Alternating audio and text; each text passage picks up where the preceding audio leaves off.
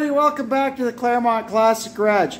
Today we're going to tackle the last list of little detail-y things we have to do to finish off this Fordson E27N. Let's get to work. There's the first step. We got our snazzy new steering wheel on for keeps with a nice ball bearing spinner installed on it. Next off, I've got this starting instruction decal to put on it. From what I was able to gather, it probably goes right about there on the fuel tank, but I'm short and that's hard to read.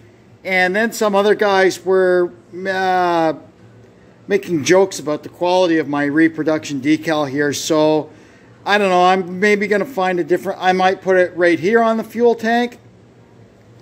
I was going to even put it here on the battery box, so it's not really stuck on the tractor, you know. But anyway, I think what I'm going to settle on is right here.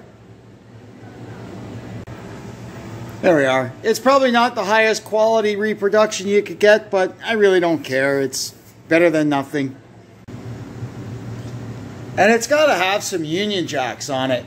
I really was really tempted to break a line across here and do the whole top of the fuel tank as a giant Union jack, but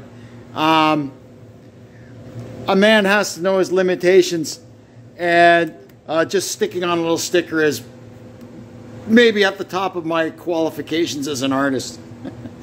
Anyway, now we've got to do some touch-ups here and there on the blue paint. Stuff like this nut and bolt. There's a nut and bolt there. These headlight buckets actually need a second coat of the blue paint, and I want to paint these rings blue as well. That's better. I like the lights better without the bright bezels. They would have not been that way, so that looks a little more, you know, period correct. Interestingly, these exact headlights were actually pirated from a Thames delivery van. A Thames E27N delivery van is where Ford sourced the lights for these E27N tractors. I went around and hit all the grease fittings. I'm not sure when this was greased last, probably a very long time ago, or I might have done it once since it's been here. I just don't know, but best to do it again. It's old, so the older these things are, usually the more grease fittings they have on them, and this one had quite a few. So we've got all that done. Now we can move on to something else. My wife has a lot steadier hand than I have, so she came out and painted the Fordson embossings. They look great, don't they? Last thing we did was change the muffler. My friend Milt brought me this one. Thanks, Milt. The muffler that was on here was a big fat one. It had a great big dent in it, and it was actually the same size pipe as this, so it had like a joiner pipe with a hose, a muffler clamp and stuff in there, and it just looked kind of awkward. Whereas this one, it's got the right pop-up. It just slides right over the pipe that's here. So we switched the rain cap over to it, and I think it should just go out this door. It's actually a couple of inches taller than the door, but there's a ramp down, and the front wheels will go down the ramp first, and so we should be okay. So we've reached that point where the last thing we're going to do is crank this thing up and see if we can get it outside and run it around the yard a bit.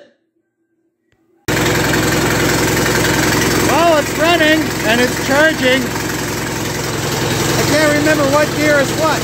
So once it warms up a bit and I can slow it down to idle, I'll try and figure out what gear is what. I might make a little decal for up here, just so I remember. Well, obviously my idea about the muffler ain't gonna work. I'll have to back up and take it off. Well, here she is, outdoors, under her own power. I'm going to take it for a little spin and see how it works. Oh, this is awesome. I love this thing. I always wanted a little Fordson, but I could never find one, so I got a big Fordson. Oh, the snow's grabbing the wheels. It has no problem plowing through it, though. Don't want to run over my well. I've already done that.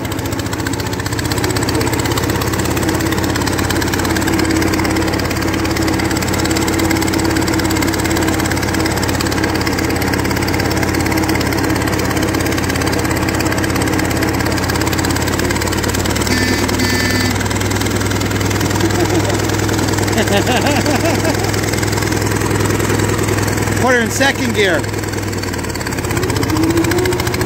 That's a little better.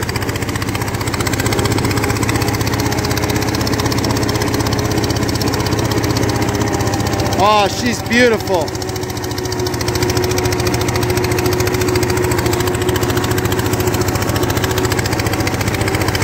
I don't want to get too far away. I don't know how much petrol we have on board. Drive reverse.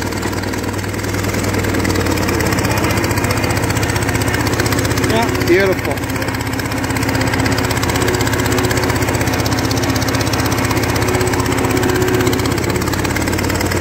Okay, let's give her a walk around. Well, I've got all the lights on and the generator is still to the good. That's good. Wow. This is a big beast of a thing, isn't it? Oh, she's beautiful. I'm so happy. Absolutely incredible.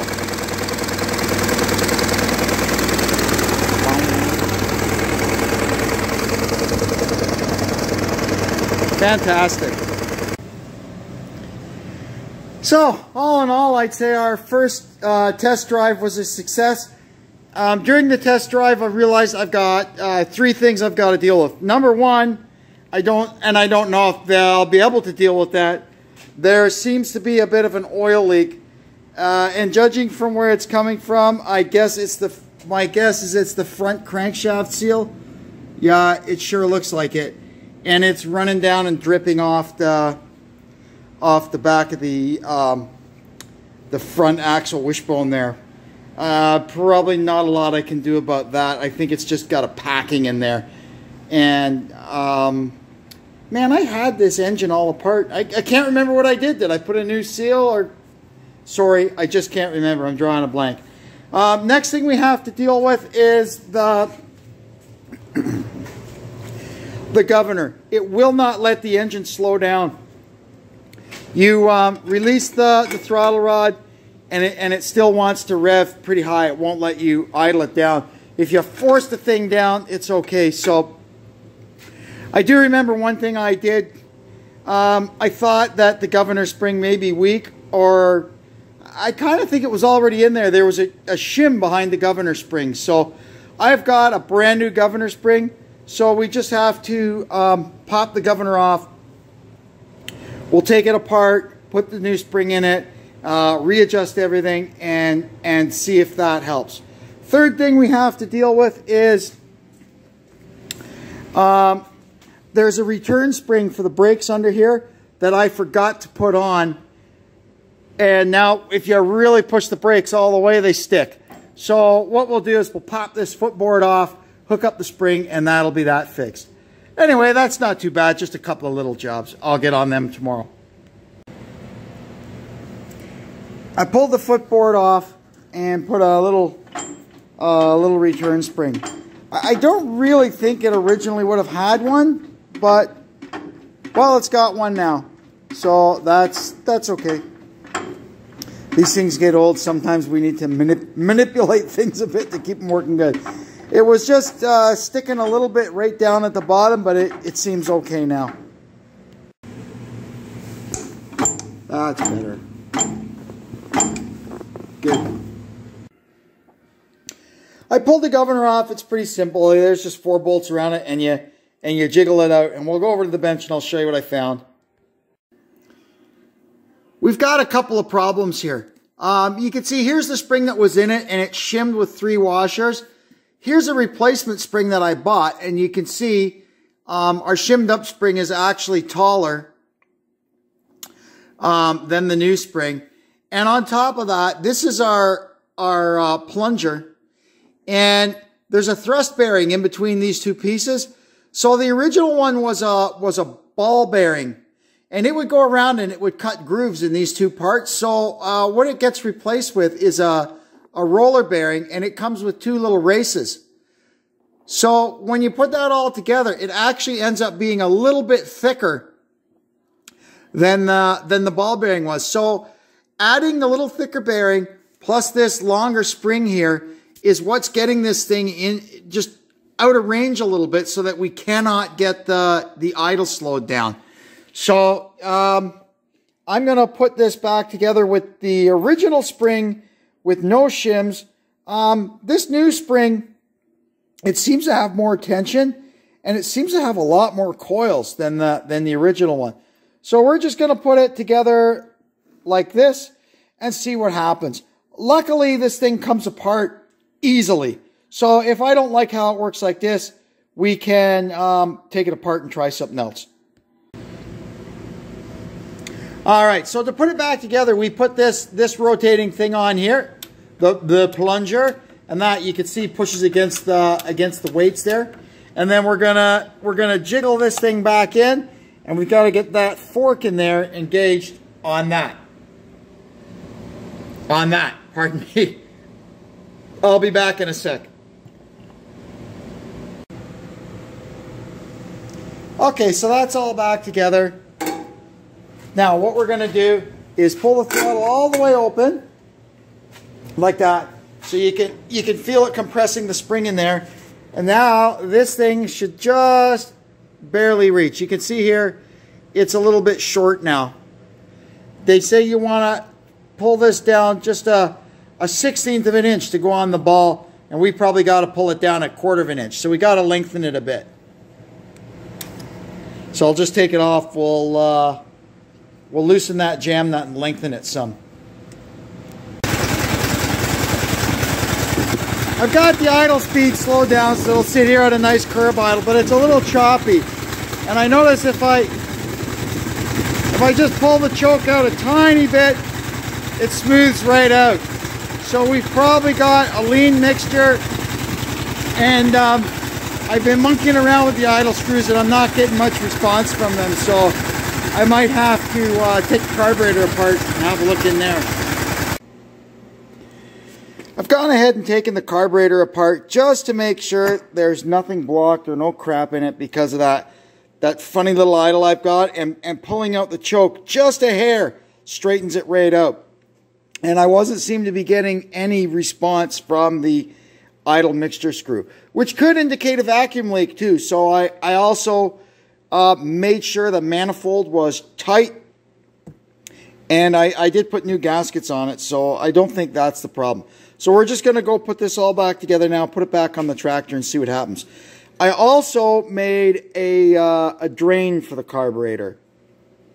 There's just a couple of different reasons I like having a drain on them. And unfortunately, the way this carburetor sits on the manifold, we had to make a little bit of a conglomeration of fittings to kind of get it out of the way. And then that compression nut there, I'll put a little piece of drain pipe down to get the gas safely away from the manifolds. Sidling a little better now. It's still got that little put to it. I'm not sure how to tune that out. It may just be because of a crappy manifold design or something. Who knows? But it drives around. It's got lots of power. I'm not complaining about it too much. I fiddled around, moving the timing around, and that seems to be right there exactly where it wants to be. So I'm not going to mess with it too much. It starts right up. It runs good. Like I said, it's got lots of power. We'll just leave her there. Last thing I'm going to do with this is shut it off.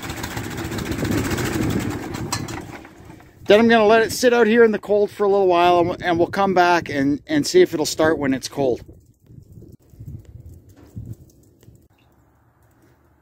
Alright, well, here we go. We're going to do our last little test here and make sure this thing will start when it's cold. It's not really all that cold. It's right around 0 or 32 degrees for our Fahrenheit friends.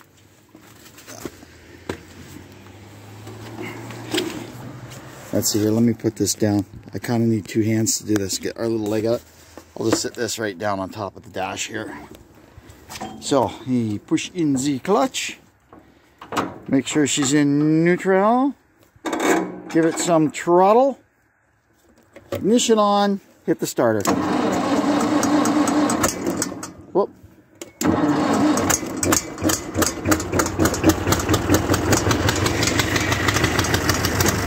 Oh, there she goes. Kind of wonder if the carburetor leaks a little bit when it's turned off.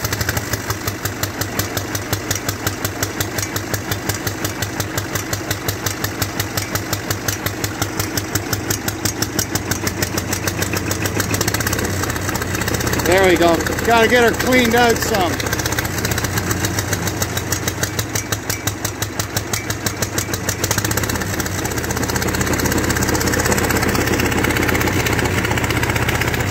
See if she'll drive. No.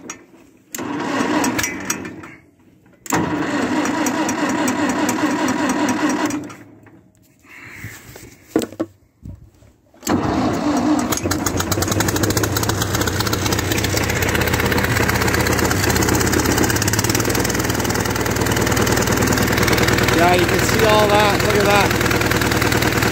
So the carburetor is overflowing when it's turned off. So we have to remember every time we turn this thing off, shut the fuel off.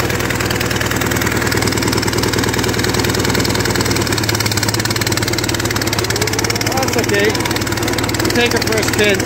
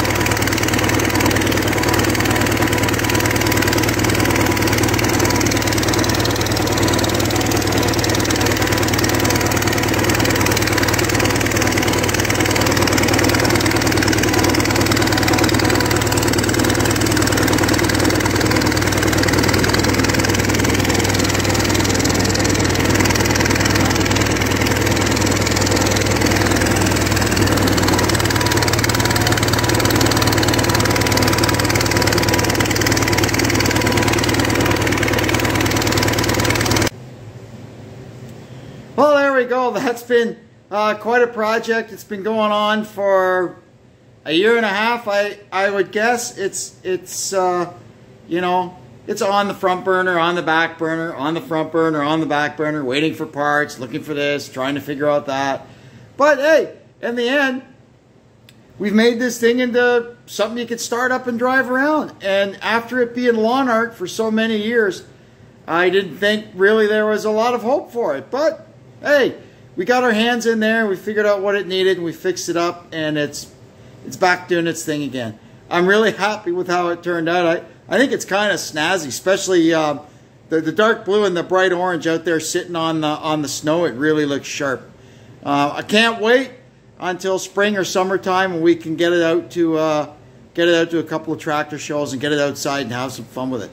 Anyway, that'll do it for Project Fordson. I hope you learned something about Fordson tractors. I sure learned a lot. And I hope you'll come back for more of our adventures on the Claremont Classic Garage. Until then, thanks for tuning in, and we'll catch you next time. So long.